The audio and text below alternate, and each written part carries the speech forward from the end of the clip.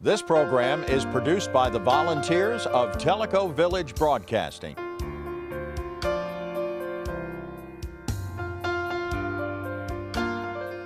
Good morning, I'm Dick Kolashevsky with the Tellico Village Lions Club.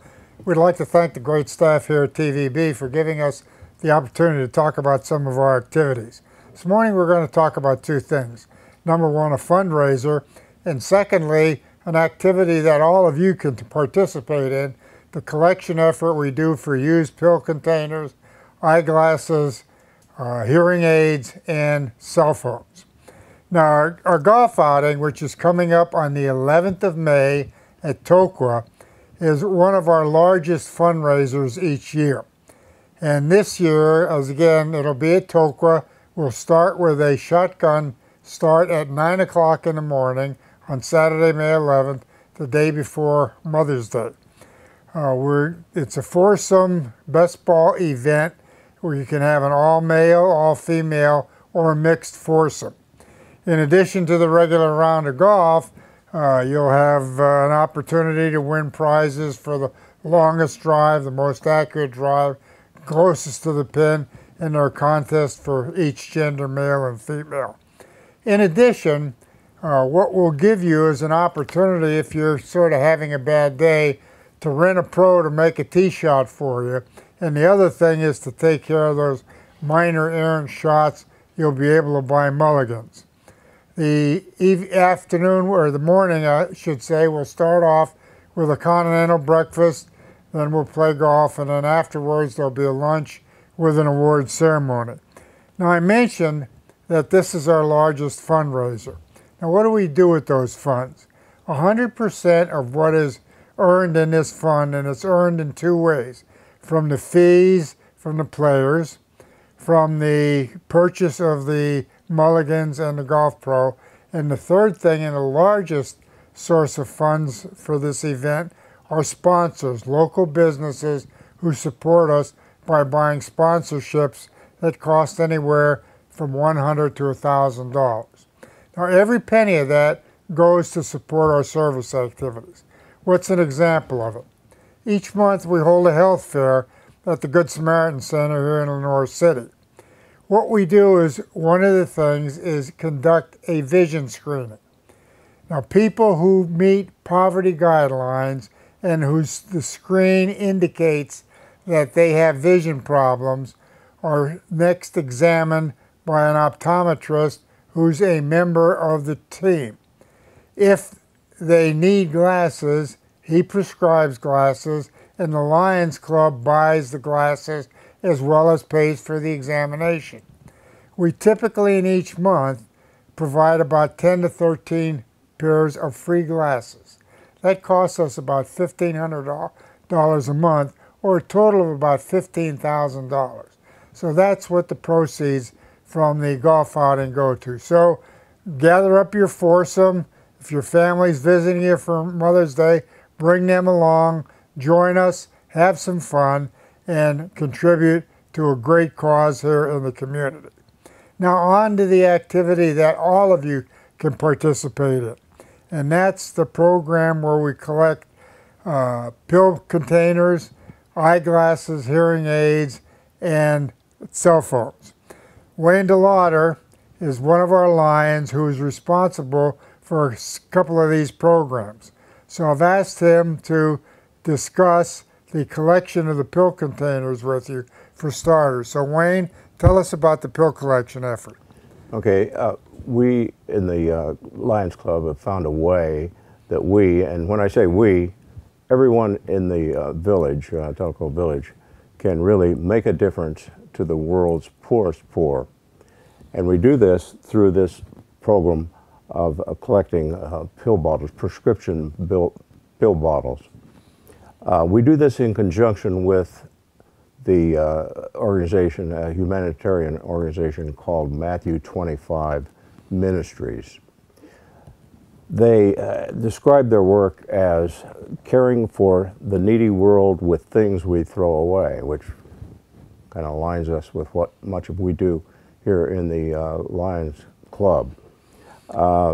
What they've found in they had already established a pill collection delivery system to the underdeveloped countries of the world.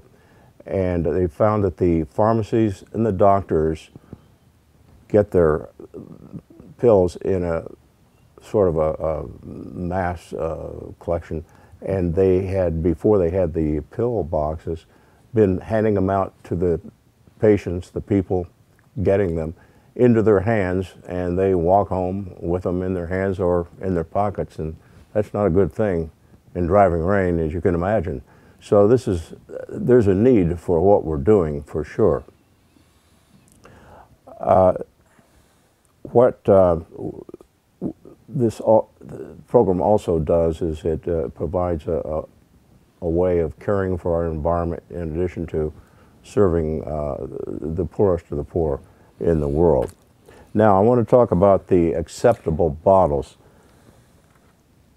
These are the bottles that we should be using. I know that we came out a couple of months ago and thought, we had the misunderstanding that they would be able to use any bottle. Any over-the-counter container that contains some sort of pills that was plastic. But I've learned just recently that all they do is they put them into their recycle bins up there. So we can do that, and it's just not feasible for us to collect all these when they're not doing anything more than going into a recycle bin here or there. So we're back to square one, where we're asking you just to go with the bottles that are coming from the pharmacies. Now I want to talk a little bit about them. It's necessary that they come with the tops on. I got a sack full of them a couple days ago, that had no caps on them. Well, can't use those. They need those, obviously. And I want to talk about taking the labels off. If you take these, one good thing about the prescription bottles is they come off a little easier than all the other bottles that we had been using, is that if you pull carefully and slowly, you can pull the labels off. If you do it quite labeled, but often you will leave some backing on the paper. Some of it is worse than others, as it is on this one. What I've seen all kinds of different ways, recommendations on how to remove them, but there's really nothing better than the Goo Gone to do that. And we do want them clean without adhesive on them. Also, if you have, and this is an example, don't know if it'll show up here very well, but has some pills in them, and the type of pills aren't coated well, and there's a residue, some dust things in there. They want them cleaned out too. Most of your prescriptions won't have that issue. So that's. Now I understand that this year alone, we are on track to take over 11,000 pill containers from Tellico Village up to this organization in Hawaii. So, you know, you all are doing a great job supporting this already. We have 5 drop-off locations: the library, the community church, the Edward Jones Investment Office, the United Community Bank, and the Welcome Center. We have placed behind the Welcome Center a deposit box there that is very convenient for you to drive in without even getting into your car, and in fact it's covered. But you can roll down your window, put in your bag of your pill boxes, and out of there within seconds. That has really increased our take on them. Now that's Gary Stewart's office for Edward Jones. Yeah. Now, going on, the other things that we collect, as Dick has indicated, are glasses. The glasses can come in the same areas where your drop-off areas there. We ultimately put them together, send them up to Roanoke, where they're categorized, the prescriptions are checked, make repairs on them, and they eventually will wind up mostly, again, in the same places where these pill bottles are received. Now let me say one thing about the eyeglasses. Number one, we don't want the cases. So toss the cases. Right. All we want are the glasses. And here's an example of one we collect. These are store-bought reading glasses. We accept those. We accept the regular prescription glasses, any kind that you have. But remember, don't bring damaged ones, or somebody brought us a bunch of lenses. We can't use those. We have to have the entire pair of glasses with no damage to it at all. Now the other thing we collect are used hearing aids.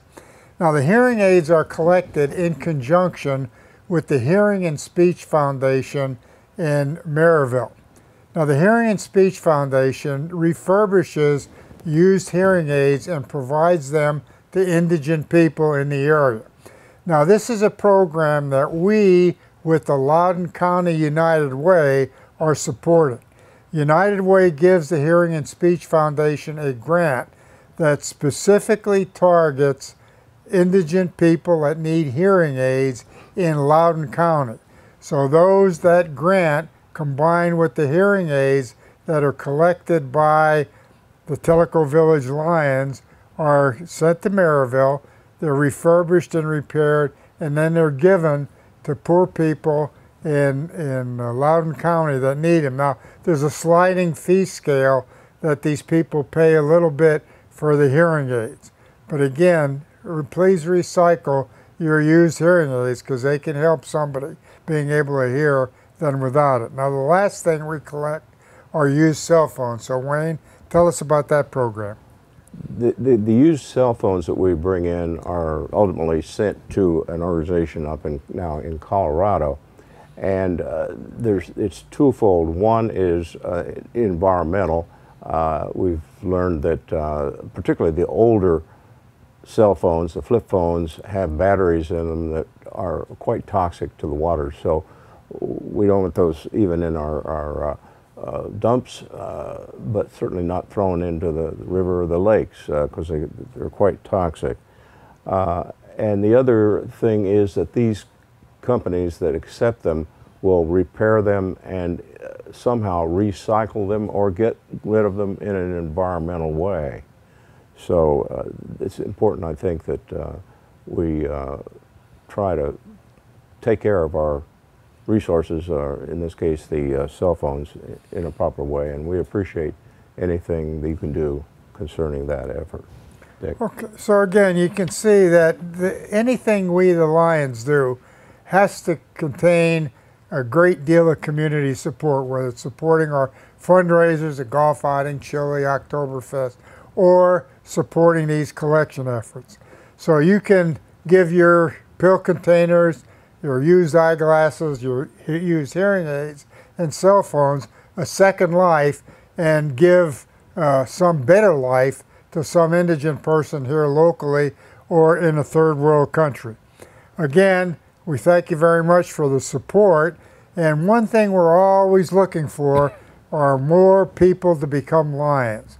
We recently had a membership drive, and we inducted 12 new people into the Lions Club. So we're growing, but we need people to help us support all of these activities.